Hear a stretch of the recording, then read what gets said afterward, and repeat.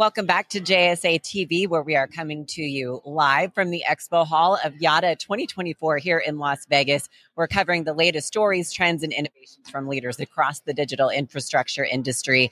And joining me right now on JSA TV, we've got Shawn Novak from TECfusions. Thanks so much for stopping by. Thanks for having me.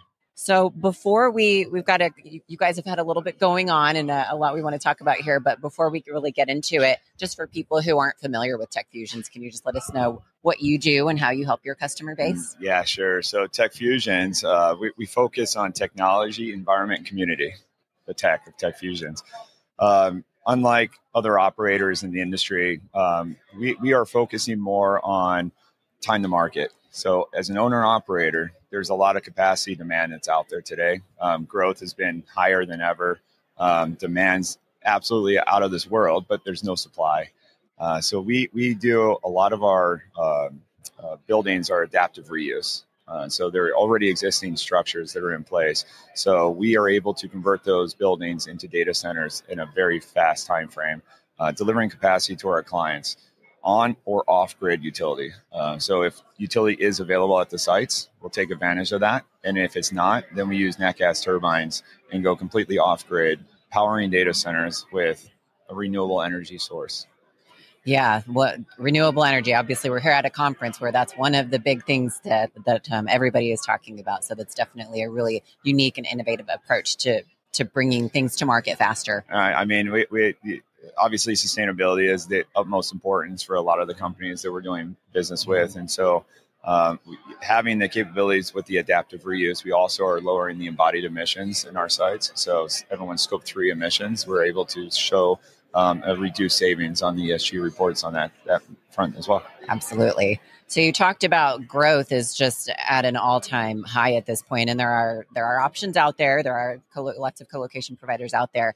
How can colocation providers really stand out, and what can operators be doing differently to bring a better service? Yeah.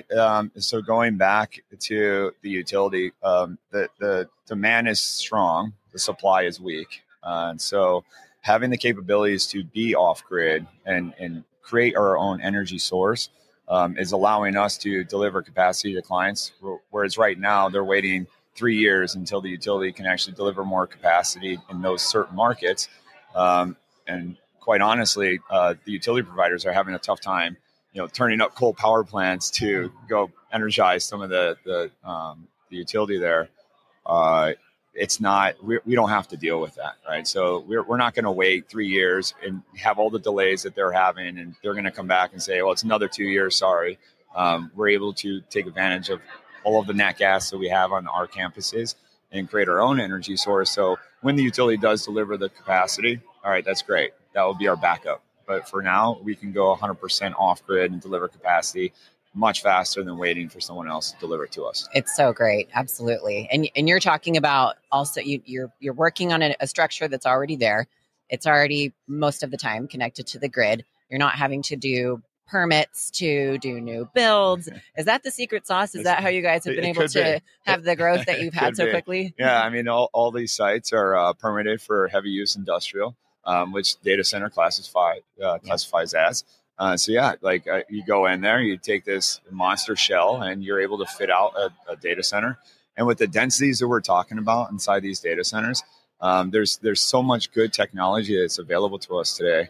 So we can hit higher densities using the technology that's available to us. We don't have to build a traditional data center that takes 6 months to do all of your site mitigation. Then you have to do all of your permitting, your base design, and then 3 years later, I have a data center.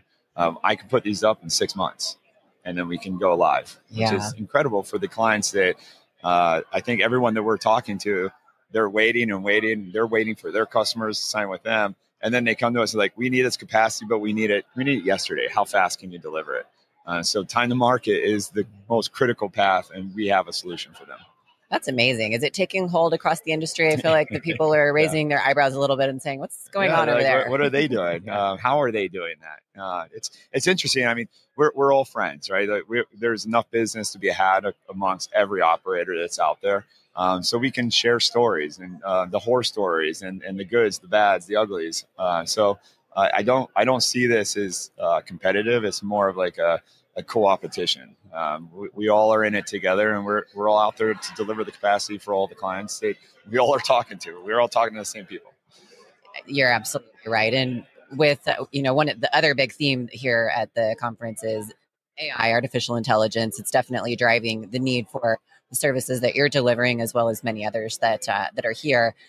I'd just like to ask you kind of very broadly across our industry, how do you see AI having an impact both now and 10, 20 years from now? Well, 10, 20 years from now is quite a long time.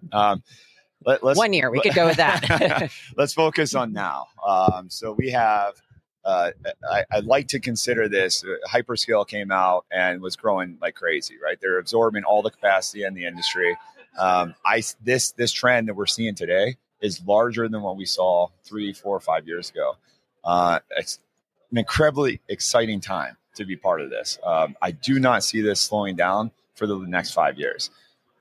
There's an incumbent of AI companies that are, startups, more established companies. I think crypto kind of converted from what they were doing, teaching us, quite honestly, a lot of things about what data centers are capable of, even at a tier one or just an end solution of design, and how they were able to operate those things without ever having outages. Right. So a lot of the AI companies now came from that world and taught us a lot of things that they were able to do and bring it back into the data center design today. So having a different, unique approach, utilizing the innovation that's available to all of us today, we're able to satisfy the needs with the growth of AI.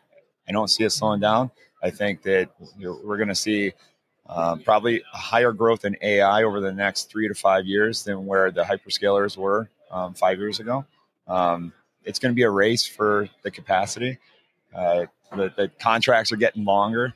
The rates are continuing to increase, which is great for the operators that they don't have to give away space anymore. It's now more competitive, so their margins are going to be better. They can start building data centers, much better for their clients. Yeah, and it's like you mentioned that sharing of ideas from the AI industry into what we're doing, and then here amongst peers, it's just going to be so critical. Yeah, it's great. I'm happy to be part of it. Love what we do. Love that you guys are doing this and showing the industry, all the different technologies that are out there. So thank you for having me on here. You're welcome. Where can people go to keep up with what you guys have got going on? Visit our website, TECfusions.com. We also have our LinkedIn page, so you can see all the updates. We're constantly out there acquiring more sites to meet the demands of our customers. We have really big announcements coming soon, so stay tuned. Okay. All right. Well, we'll leave that there, but look forward to hopefully having you back soon on JSA TV so we can hear more. Awesome. Thank you. Thanks so much for stopping by, Shawn, and thanks to our viewers for tuning in. Lots more to come here from Yotta 2024, so stick around. But in the meantime, stay curious and stay connected.